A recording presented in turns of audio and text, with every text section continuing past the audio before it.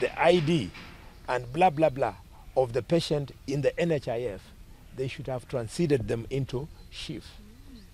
But when they ask people to register afresh with *147#, it starts afresh, and that's why there is this confusion.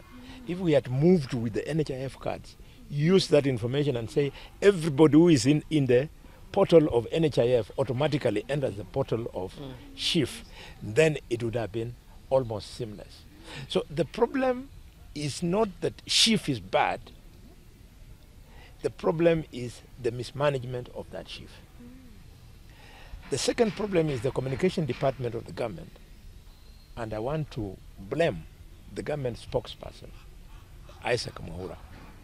They should have communicated to the public. The public doesn't even know that NHIF is more expensive than SHIF. A simple thing like that.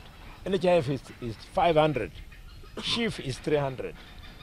But because you, the people, the big people, yenyu imeongezeka kidogo, you are making noise, and mama hawa hawajui kwamba tumewaletea kitu ambayo ni nafuu. Nyinyi mnalia kwa sababu tumemuuliza mulipe kidogo more kuliko akina mama ambao hawafanyi kazi. So it is failure on the part of our government to communicate effectively. I pray that as we go through the transition hiccups, that it ends up quickly and the matter can be put to rest.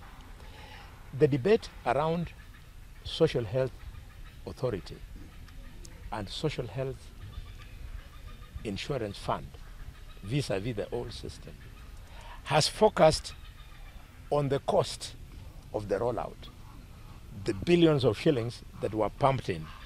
That is not Mwananchi's business. What the government pays it's got nothing to do with Mwananchi. Mwananchi anataka service, amelipa 300 yake, hiyo inatosha. Serikali ni nini watafanya huko juu, waachie sisi kama viongozi tutatue. But now the media and some politicians who are ill informed, they have made SHIF look bad because of the challenge of asking, where is this money going? Who is receiving that money? Is it Adani? Or is it David Ndi's wife or what have you? That has taken up the debate. My debate here in Kakamega should be services.